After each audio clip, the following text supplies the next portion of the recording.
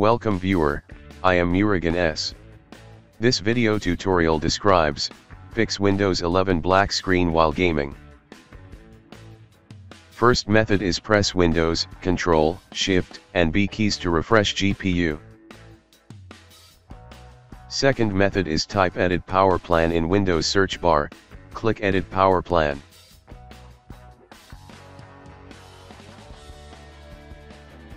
Click Change Advanced Power Settings. Click and expand PCI Express, click and expand Link State Power Management, change Turn Off, click Apply, click OK.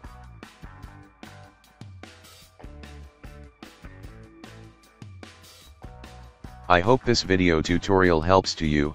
Please like, share and don't forget to subscribe my channel. Thank you very much.